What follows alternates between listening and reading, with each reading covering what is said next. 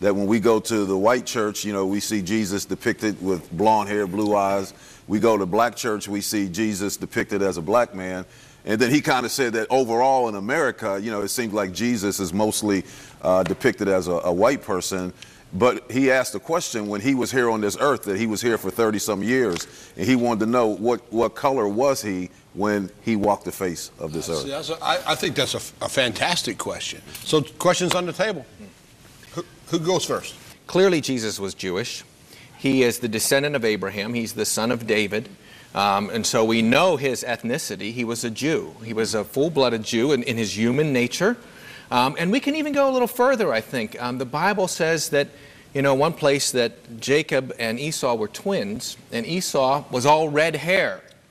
And another place, Song of Solomon, Solomon's hair was like raven, black as a raven. So we see some black hair, some red hair in the Jewish people. David was described as ruddy and good-looking. Yes, a lot of people would say that about me, right? No. Which part? But well, you know, it's interesting. You know, the word ruddy there is the word red for Edom. Yeah. And you wonder if David had red hair, because it said he has beautiful eyes and ruddy. Now, when we see someone, we typically describe them by their hair, and so I've conjectured, did David have red hair? But you know, regardless of those pictures and what might have been in his genetic pool, he was Jewish, probably an olive-colored skin, and clearly, you know, I think there's a range of what it could have been for his hair color. Clearly, you know, I think there's a range of what it could have been for his hair color just from looking at the scriptures. Again, seeing the red hair, the dark hair. And you know, Don, we just got back from that land. It's a beautiful land, and I hope all those who are watching, I hope God gives you your dream someday to go to Israel. At one point, we have an interesting passage in Numbers 12 where it says Moses was married to an Ethiopian woman. Right? So, you know, there's probably some mixed genetics within the gene pool of the Jews themselves, coming out of Egypt with the mixed multitude. You know, Rahab the Moabite, or Ruth the Moabitess. You know, what was the Moabite? Again, definitely a Middle Eastern type of skin color, not white, not black, but somewhere, you know, all of Jewish and Hebrew. But Christ is whomever he needs to be to you. Paul said, to the Jew, I became a Jew. To the Greek, I became a Greek. And so the Christ part of him, he's whoever he wants us to be. There's no color of who he is in Christ. You know, Jesus didn't have any of man's DNA, correct? Correct. He didn't have Mary's DNA, and he didn't have Joseph's DNA. Part of Mary's no, how could he? Well, yeah, I'd have to say disagree with you on that. I mean, Jesus is, you know, we have to confess that he's fully human in his human nature and fully man, or fully God in his divine nature. And so, if he isn't human... No, you misunderstand my question. Okay. No, I know he had DNA. Okay. I'm not arguing that. No, he's fully man. He had DNA, but he didn't have Mary's DNA. He didn't have Joseph's DNA. He had new DNA created by God for him.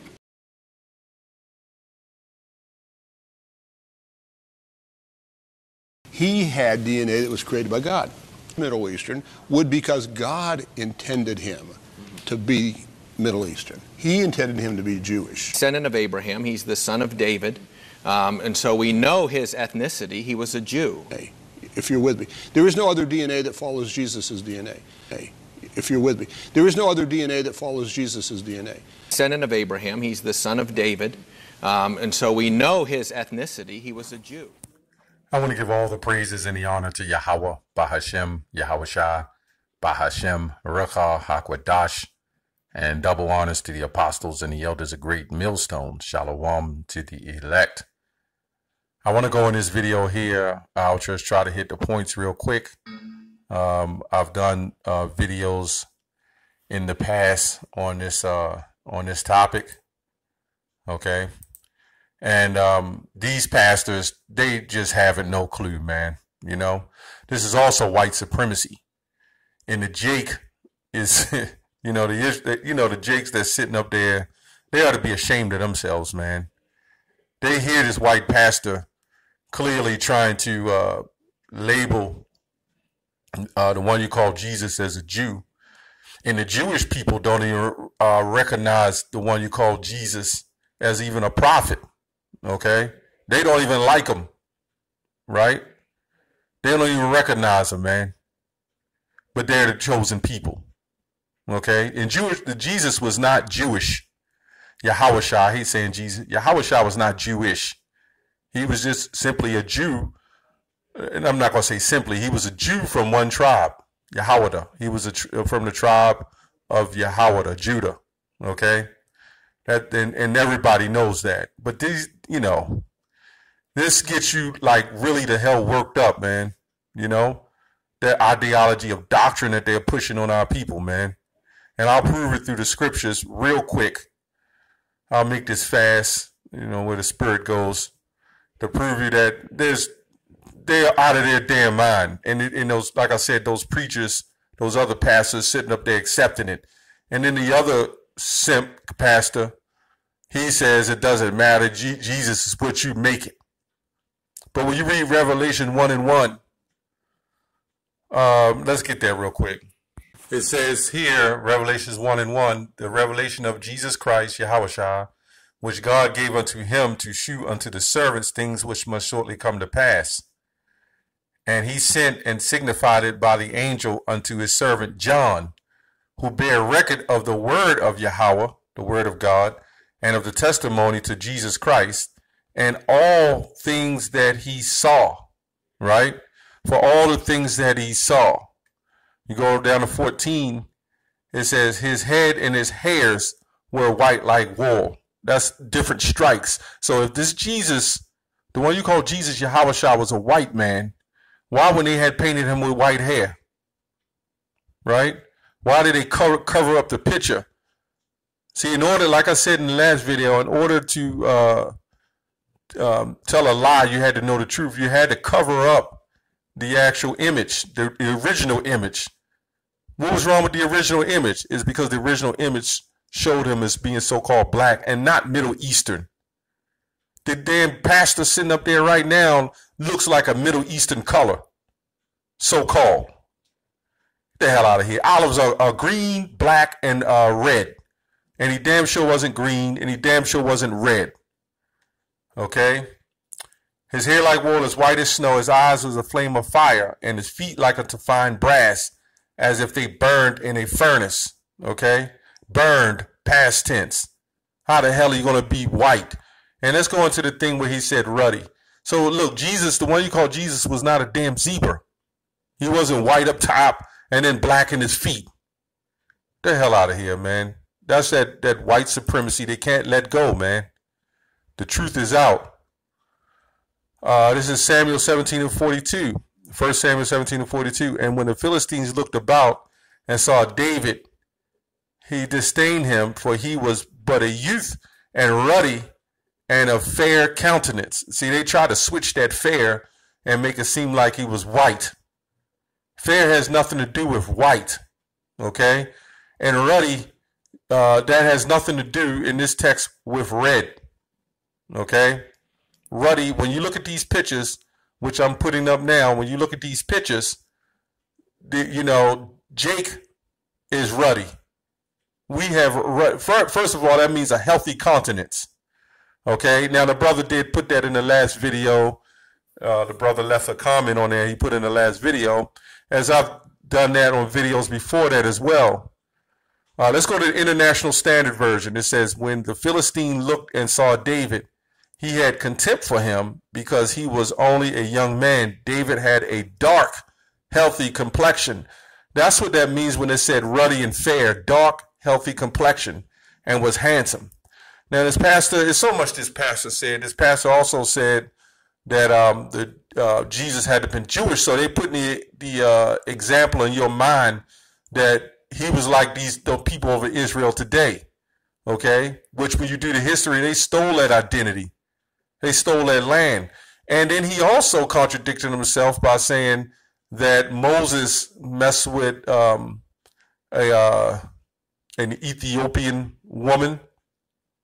Okay, so that would have meant he had to have been a mixed DNA, a mixed genetic, would made them brown. So why them people in Israel calling themselves the pure Jews then? If he looked Middle Eastern, which those people in Israel don't, and they tried to say, well, they're a little darker complected because you live over there. Now they put themselves over there in the Dispensation Act in 1948. Come on, man. See, the sheeple don't know no damn better. They're just white people that have formed in some form of a tan. Okay? Get the hell out of here, man. That just doesn't make any sense. Everything they're saying doesn't make any sense. Just because Moses married an Ethiopian woman, just because he was with an Ethiopian woman, don't have anything to do with complexion. See, they don't label the Ethiopians as black because they're trying to put you so-called Negroes in that category as all so-called Africans. Okay? That's all they're trying to do. They're not trying to tell you that you was a so-called, that you are an Israelite. See, the Israelites couldn't be so-called black. So it didn't matter with Moses as far as the skin complexion. It was the nationality that made the difference. It was just a different nation. Like, you would never go into 7-Eleven and they would be sitting in there and they would say, hey, I'm a Negro. Okay? Them people in the Middle East will never say, hey, I'm a Negro. Even though some of them are darker than us. Talking about the complexion. He was Middle Eastern complexion. Middle Eastern's got a range of complexions now to date. Before they was raped, robbed, and murdered and taken out of the land of Egypt and several other places. So what the hell is these guys talking about, man? It still boils down to, if you say Middle Eastern ain't just light skin. Middle Eastern range from very light to very dark. Still to this day. What the hell are these guys talking about, man? There's so much to go these guys said. Let's go to Lamentation, okay? To get understanding. It says, her Nazarites were purer than snow. They were whiter than milk. They were more ruddy in body than rubies. So we just came to the understanding what ruddy meant, okay, and fair. This whole scripture breaks down itself. When it says purer than snow, that word snow actually means a continents. Let's go to that. These guys, you know, but they don't know, okay? Lamentations 4:7, her Nazarites was purer than snow. So let's go with this snow. What does snow means? It just means snow, white, okay? But let's go on down to they were whiter than milk. So they'll say, uh-oh, they were all white. First of all, you have to understand Esau, the so-called white man, don't have complexion. So he doesn't get a pass for any complexion. He's just red because the blood shows through the skin. So when you look at ruddy, that has nothing to do with the blood, you know? It just has everything to do with complexion. And Esau didn't have a complexion. It just showed his blood through the skin. Okay, purer, it says to be dazzling, be a glow, to a glow. It had nothing to do with white, man. Okay, so when it says they were whiter, it just means to be dazzling. That's all that meant. Whiter, dazzling. So when you go back to David being ruddy, he was ruddy in countenance, which means he was dark and dazzling. Okay, and fair, was healthy. That's all that's saying, man.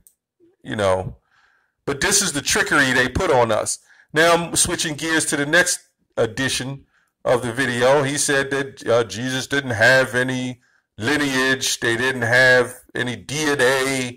This was a God-made DNA. I mean, come on, man. No doubt he was special. It was all about the spirit, number one. It was about the spirit, and he was definitely, you know, the most special man to walk the earth, okay? Okay, it says, let's go on to Revelation. Let's go to Galatians. Let's go to Galatians 4:4. But when the fullness of the time was come, God sent forth his son, made of a woman made under the law, meaning Joseph had to have sex with Mary. Now, everybody knows, if you read Paul, he said the Lord is not an author of confusion. And this pastor is saying, well, everybody can make God what he wants to make it. If you want to make him Chinese, you can be Chinese. Where the hell is that in the scriptures, man? You just can't make make Jesus what you want to make him. This is why Paul said, John the Revelator depicted him. This is what Daniel 7 and 9 was talking about. This is why it was depicted. Because he knew there would be devils that would be sitting up here trying to change the whole narrative of what he looked like. The whole character. This was a part of our awakening, man. Now we know. You know? So I don't give a goddamn what anybody else say. We know. The Lord was made under the law. Okay? He was made under the law. What is the law? Sex. So yes, he had DNA. He had a lineage. The hell are these people talking about? Let's get that. Let's go to Matthew 1 and 1. The book of the generations of Jesus Christ, the son of David and the son of Abraham. Why would he say he's the son of David? If we know he had sex with Joseph, I mean, we know that Joseph had sex with Mary in order for him to be who he is. So even if you say, well, you know, he was just placed there, well, why is Jesus being called the son of David? This is reincarnation, man. Who was the son of David? Solomon. So this proves that Jesus Christ, the one you call Jesus, Yahushua, was the son of David as Solomon. And when you read on down, it talks about his lineage. This is here for a reason. Abraham begot Isaac. Isaac begot Jacob. Jacob begot Judas and his brethren. And it goes all the way down, the generations from Adam to David, okay? For 14 generations from David until carrying away to Babylon, the 14 generations, okay? Carrying away into Babylon unto Yahushua, another, our 14 generations. And it goes on to talk about the birth of Jesus. Let's go to Revelations 1 and 1. I mean, we have Revelation, it looks like 22 and 16. It said, I, Jesus, have sent mine angel to testify unto you these things in the churches. I am the root and the offspring of David. He said he's the offspring. This is physical flesh. Come on, man.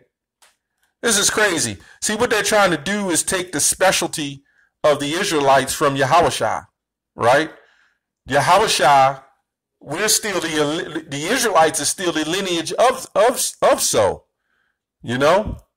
And this is why they're trying to say, well, Moses had sex with Miriam and, Salakia. Moses had sex, Moses had the Ethiopian wife, so they had to have a mixed lineage. It has nothing to do with that. The lineage comes from the father. And one of these guys has actually said it, I believe. The father is the one that produced it. You read Numbers 1 and 1. I believe it's Numbers 1 and 1, the first chapter, when it talks about that. Also, when you go to Numbers, the 12th chapter, let's get that real quick too. The knowing that there's a difference between different blacks and different whites. Now, white in Lamentation was describing a good thing. Let's see what Numbers 12 and 10 is describing. Okay. It goes on to say, let me go to 9. And the anger of the Lord was kindled against them. Okay, Miriam and Aaron, and he departed.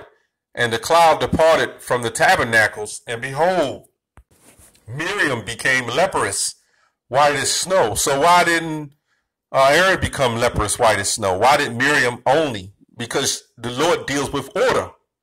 So you mean to tell me that the Lord sent his son through a woman to be born, but the father had nothing to do with it? Get the hell out of here, man. You know? First of all, that's when you're dealing with nurturing, the father's a nurturer too. That's what they're trying to pull out, this feminist BS about the woman up on high. Okay? A father will nurture his son, man. In this society, it doesn't happen like that. But the father will nurture his son. So Joseph would have had to been a big part of the one you call Jesus' life, and even impregnating Mary to do so. So he would have that spirituality of being a great nurturer to his son. Okay? Oh boy. And the cloud departed off the tabernacle, and behold, Miriam became leprous, white as snow. Okay? Leprous, a skin disease. The Lord's not going to send his son in as leprous.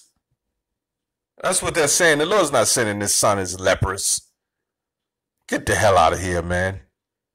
You know? And Aaron said unto Moses, Alas, my Lord, I beseech thee, lay not that son upon us. So the Most High listened to Aaron. It wasn't about women. You know? This is ridiculous, man. But this is what these devilish pastors would do. And then, you know, a lot of these pastors are sold out. They're lost, man. They would do anything for the buck. That's all I have on that. Shalom.